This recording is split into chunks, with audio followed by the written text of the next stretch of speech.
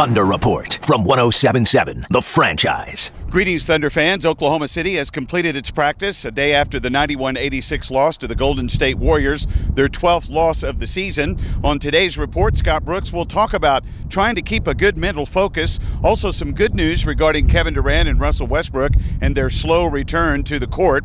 And Kendrick Perkins will also tell us that the Thunder need to worry about each game instead of the total number. That's today on the Franchise Thunder Report. We're not happy with our record. We're not happy where we are, but we know we have the ability to get better. You know, guys come in every day. You know, we've always had a mentality, win or lose, we're going to come back the next day and figure out how to get better. You know, we've been close. I've been saying that for a long time. It's a broken record. I'm tired of hearing it myself, but it is. We play with a lot of effort. We play with a lot of determination that gives us ourselves a chance to win. A couple of things could have went our way last night, would have made that happen, but they didn't. You can't feel sorry for yourself. You just got to pick up and get better the next day. What do you do putting out that kind of effort, especially on defense? It's not producing wins. You worry about guys kind of like, man, what's the use? Well, if I wasn't around the group, I would think that, but I've been around this group for a long time now. We have a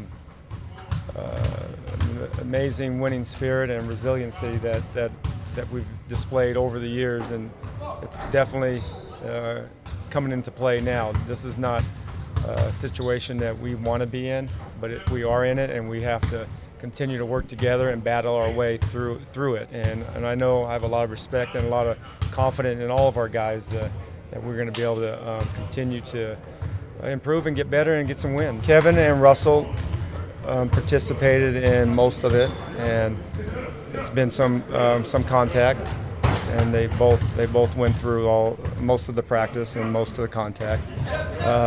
Mitch did not participate in any of the practice. They still scheduled for that full reevaluation later this week that you talked about last week? This week, I don't know what day, but this week they will, get reevaluated, and we'll go from there. But they did participate.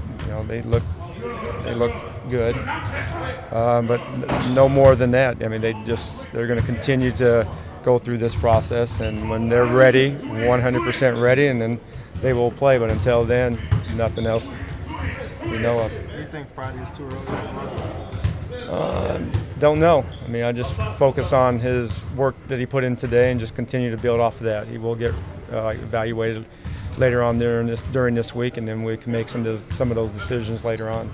You got to take Wednesday game as almost like a playoff game, kind of for over the next month, because we kind of in must-win situations right now. Can't sugarcoat it, so just got to go out there and play.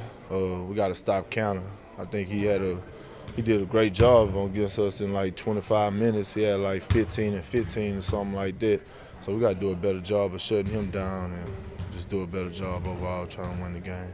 And that's Thunder Center Kendrick Perkins. We'll have another report after practice tomorrow. And don't forget, prior to the Utah game on Thanksgiving Eve, join us at Flint Restaurant inside the Colcord Hotel for the Franchise Countdown to Tip-Off from 6 to 7 o'clock. We hope to see you there, and we hope you'll listen in here on 1077 The Franchise.